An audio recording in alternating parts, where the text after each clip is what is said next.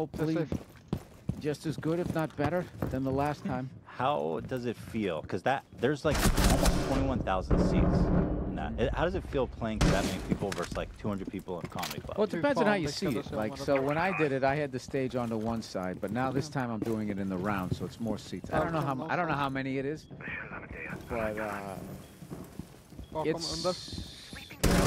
What I did the first time was I ended up, you know, because I'm a big Zeppelin fan, and song remains the same. When the film was shot there, so I played drums. So me and the guys from the Goddamn Comedy Jam, Josh Adam Myers and all those guys. Ben Bailey came down. My publicist played drums. We all just in the empty arena just sat down and jammed on all the Guns N' Roses and rock songs that we